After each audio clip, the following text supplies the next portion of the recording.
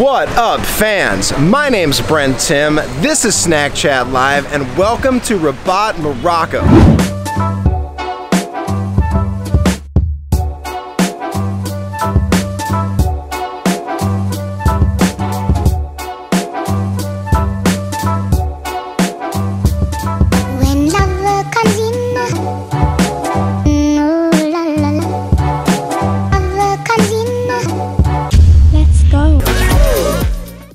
I truly feel like a stranger in a strange land. This is my first time ever in North Africa, and it's my first time visiting a predominantly Muslim country as well. It's my belief that the best way to see a new country is not through Google Maps, it's not through a travel book, and it's certainly not through TripAdvisor. It's through the eyes of a local. So a few days before I arrived in Morocco, I posted a message to Reddit seeing if any Moroccan locals want to take me on a journey around their city. Sure enough, I had a couple sweet souls respond, so today it's a very special episode of Snack Chat Live. I'm meeting up with a total stranger from Reddit to take me around the city on a wild and wacky Moroccan food tour. Alright, I just met up with my new friend Ayoub. Say hey Ayoub. Hi, glad to meet you. We're about to go chow down on some breakfast at one of his favorite spots in the city. We're heading to a place called Mahalaba, which essentially translates into dairy place, somewhere you would get like yogurt, milk, things like that. Alright, we're walking around trying to find a Mahalaba, but a lot of them are closed because it's Friday and it's a holy day. I'm gonna let my friend Ayoub explain just what's going on. Jumu'ah is the equivalent of Sunday Mass. People often get to the mosque to pray once a week. It's a holiday because we eat couscous. The family get together, we pray, we hear the Imam's speech. It's a big secret day. Alright, the search for breakfast continues. We're in the middle of Rabat's Medina. And a Medina is essentially a city within a city. It's where you're gonna find a ton of shops, a bunch of food stalls, crazy vendors selling all sorts of things like spices, clothing. Literally everything you want to find in Rabat is in the Medina. After asking a few shop owners for help, Ayoub was able to find us an open Mahalaba, and they were going to cook us up some araif especially for us. The bread for the araif is also known as mezemen, and it's made from a semolina flour mix. Bread is sacred to the Moroccans, and it's a vital part of every single meal. Okay, we found a place that has the araif. Check this out. Ooh. With emlo. Emlo. And what is that? The almond butter. It's the sweet equivalent of peanut butter. It's got almond butter on the inside. It's kind of like a Moroccan peanut butter. Yes. Like a jelly sandwich. GP sandwich. Peanut butter jelly sandwich. Yes. Yes. Okay, okay. And then here we have traditional Moroccan yogurt. Right.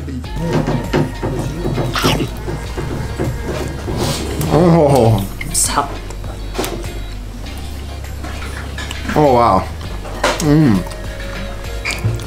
You will taste some olive oil and the honey. Ah, okay. This is really, really good. I'm definitely getting a very strong honey flavor from it. Very, very similar to peanut butter, like he said. This is insanely sweet.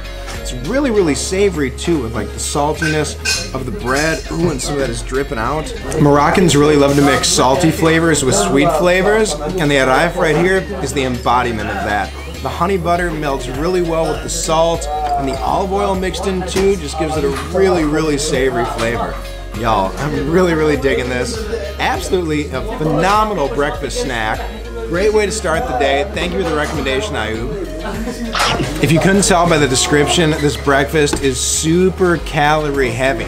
But the Moroccans need that to power through their day. So they need things that have a lot of starches, fats, proteins, everything you need to take yourself from breakfast to prayer to lunch. The total cost of all this together, less than $1 USD. Talk about a breakfast value. I wish you guys could taste the crispiness and the flavors on this araif. Absolutely phenomenal. It reminds me of like a much more crispier crepe, especially with the flavors that I'm getting from the peanut butter and the olive oil.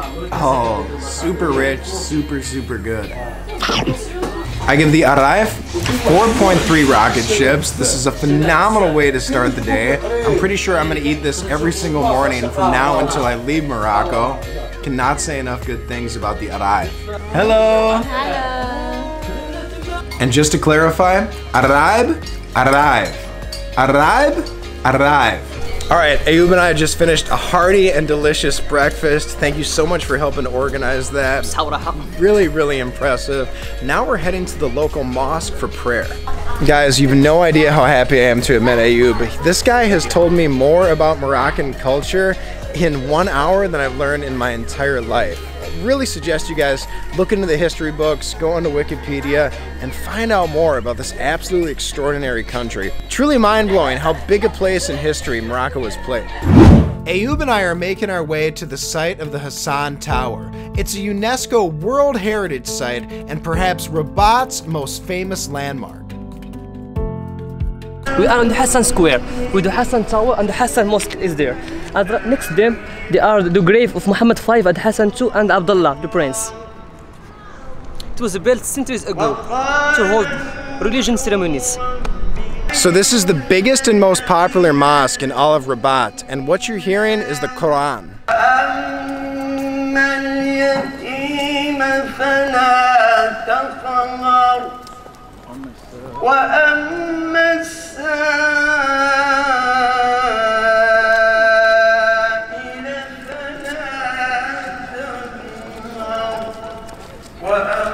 Okay, Mass is done, and because it's Friday, a really holy day here in Morocco, everyone is heading to go get couscous with their friends and family. So Ayoub, I guess that means it's time to go get some couscous? Of course.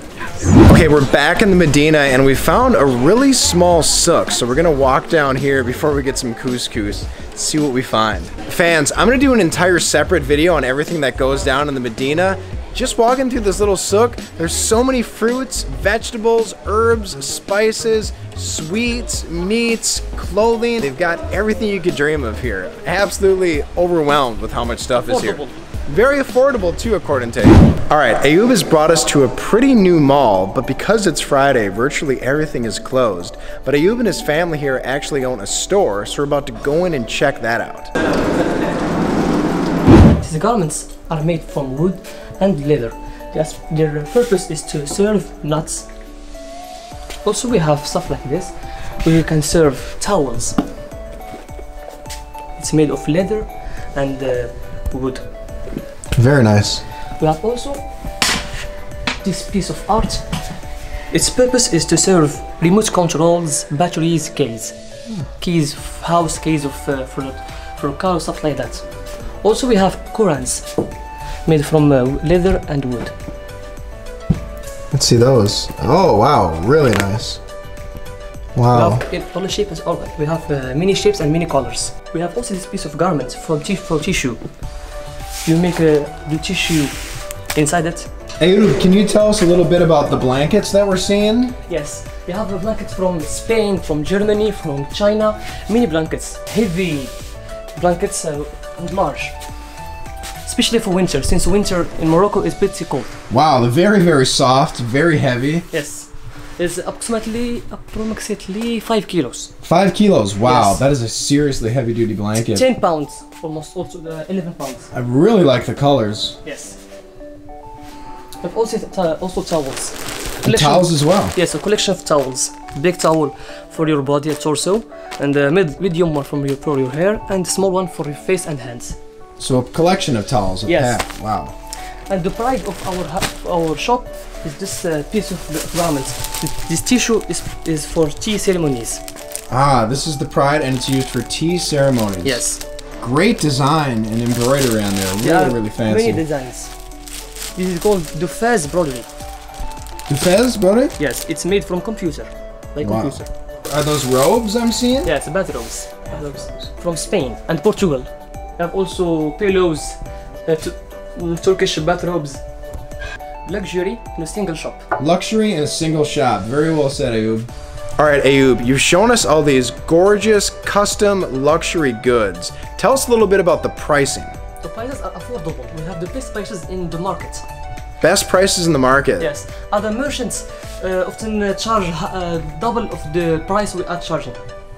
Wow, almost charged double. Yes. So if you're looking for the best prices in Rabat, Morocco on luxury goods like towels, bathrobes, really cool things to hold your nuts in, you gotta come to Ayoub's shop. Ayoub, what is the name of the shop? هدايا الأعرس. There we go. in Wadahat Saria. So on Snack Chat Live, I'm always fascinated by what new trends are taking over cities and countries. Here's a wild one. In Morocco, over the past year and a half, pomegranate juice has become incredibly popular. Ayoub here has never tried pomegranate juice in his life, so today he's about to take his first ever sip of pomegranate juice. Cheers.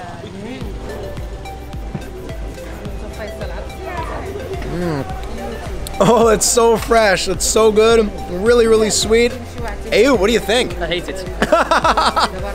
Fair enough. What don't you like about it? Taste. Do you find that it's too sweet or tart or sour? I don't know. He doesn't know. Ayoub is not a fan of the pomegranate juice.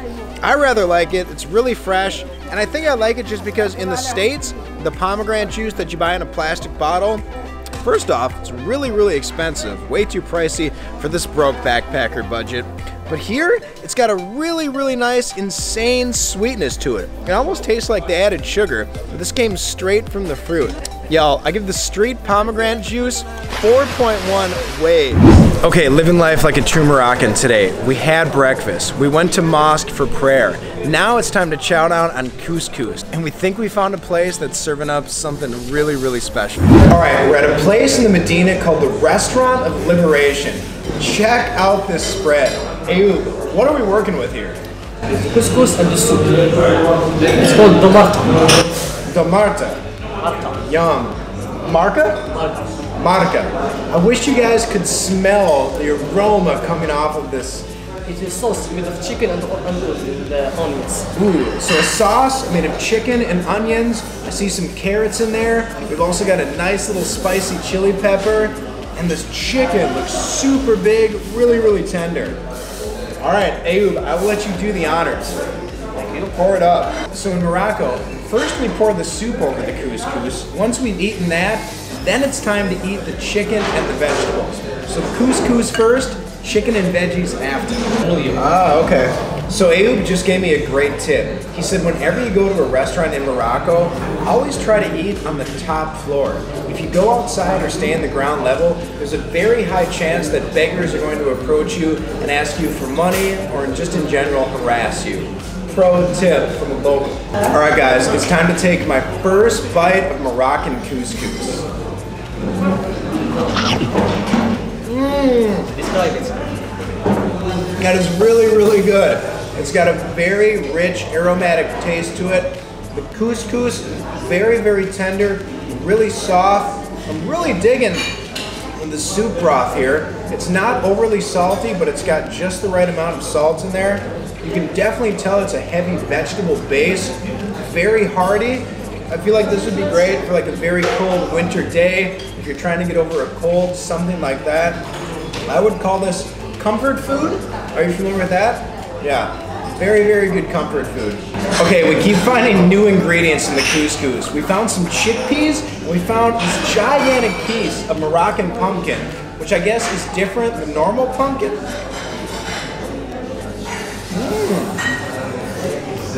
It's definitely pumpkin, but it's a lot less sweet than pumpkin you've had back in the United States or elsewhere. I'm actually picking up on kind of like a tangy, or almost like a sour flavor of this pumpkin. It's a mix of sweet and salt. Mix of sweet and salt, according to Ayoub. I would totally agree.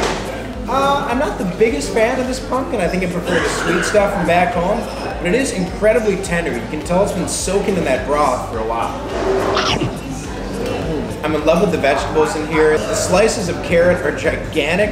It's a really, really sweet carrot. It's got an awesome, nice, soft texture to it. Legit. So Ayoub, have you been to this restaurant before? No, my first time. First time? My father recommended it for me. His father recommended it. Kudos to your father, he gave us a great recommendation. You can tell it's a good restaurant because just from looking around, there's not a single tourist in here. Everybody is a local. Everybody's got a giant smile on their face. And the menu was gigantic. Besides the couscous, they had things like sandwiches, burgers, and everything here was really inexpensive. They had tea for like 40 cents USD. What were some of the other things you saw on the menu? Black tea for 50 cents. Black tea for 50 cents? Wow. They've got a ton of sodas too. Looks like they've got some desserts as well. And of course, just like everywhere else in Morocco, they've got coffee. Ayoub just told me that in Morocco, people eat with the hand under their fork or under their spoon so they don't drop it on the floor. Is that a religious practice or is it just about cleanliness? Cultural. It means mixed food. I like that idea because I never like to waste a bite, and this way if I drop it in my hand, I can scarf it right down. I dig that. Hand under the spoon or fork everywhere I go from now on. Okay, it's time to tear into the chicken thigh. It's so incredibly flavorful, fall off the bone tender. This is one of the most tender pieces of meat I've had during my entire 102 days on the other side of the world. Really, really digging it. Ayoub, what do you think of the chicken? Good. Tasty. Very tasty. It's got a good mix of white and dark meat in there. Nicely cooked. Nicely cooked, cooked to perfection. It goes so well with the couscous and the vegetables. This is a very hearty and a very healthy meal too. Between the chickpeas, the pumpkin, the carrots, and the chicken, this meal is absolutely protein packed. While it does seem especially hearty and a little bit salty, I would consider this a very healthy meal and a great option if you're looking to stay fit on the road. The price was right, the taste was right, the company was right. Really can't say enough about everything in here. It's got a great homey atmosphere to the restaurant. The craziest part, this entire gigantic meal that easily fed 2 people, I mean, we can barely finish this plate, was under $3 USD. The price is absolutely mind-blowing. I love it. I give the couscous with chicken at Restaurant Liberation 3.4 rocket ships. After an amazing day exploring Rabat, Ayoub and I headed to the beach to watch the sunset and reflect on our newfound friendship. Check out that sunset. What an absolutely great way to close out a really fantastic day. I told you. I want to thank Ayoub so much for showing me around the city, for teaching me so much about Moroccan culture, his religion, his beliefs, showing me all the wonderful food, and giving me enough tips to survive the rest of my trip in Morocco, and truly enough memories to last a lifetime. Thank you so much, Ayoub. My name is Brent Tim. This was Snack Chat Live in Rabat, Morocco, and we're saying ciao for now.